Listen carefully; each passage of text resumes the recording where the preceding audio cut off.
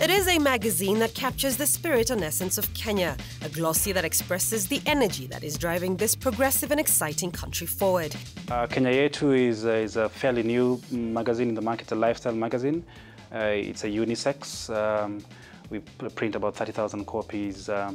It's published by Gecko Publishers, the same publishers of Msafiri and Travel Africa. What we're doing with Kenya Yetu is we're trying to, showcase positive Kenyan stories.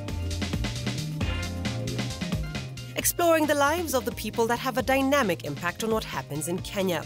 And this month's issue is focused on entrepreneurs.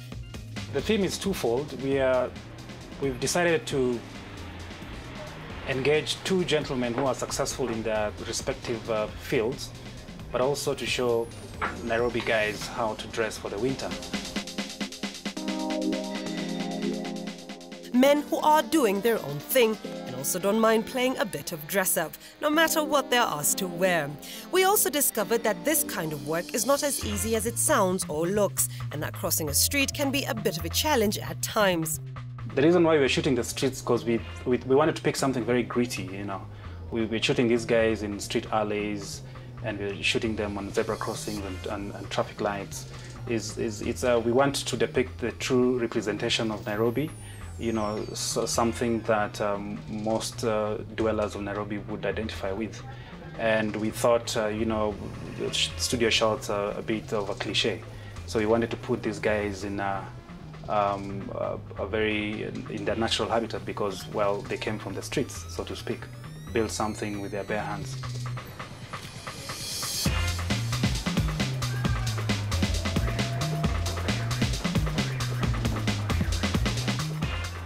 By the virtue that you are shooting young entrepreneurs, so the wardrobe has to kind of also reflect the same.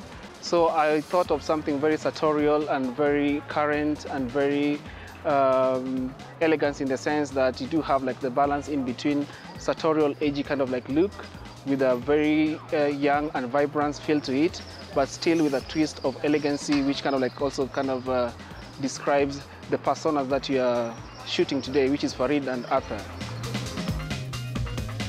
Let's just say that posing for professional photographs is not the same as being part of the family photo during the holidays. There is a science to creating magic. A big part of that is an ideal backdrop, like downtown Nairobi on a Sunday afternoon. Yeah.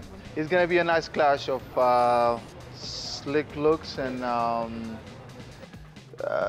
downtown alleys. And so it's going to be a nice look that a lot of men will be looking for.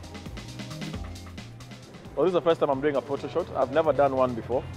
It's going to be interesting. I mean, it's been 2 hours now. We're out on the streets. We're going to take photos everywhere. It's an experience I'm yet to experience. I've never done this before. Well, I'm wearing quite a number of colors. There's blue, there's purple, there's brown. I usually don't dress like this. I'll let you know that. But interesting. People are telling me I look good. I'm not too sure, but I feel good. Gritty, urban and popping with colours, this month's issue of Kenya Yetu is going to be a one-of-a-kind edition.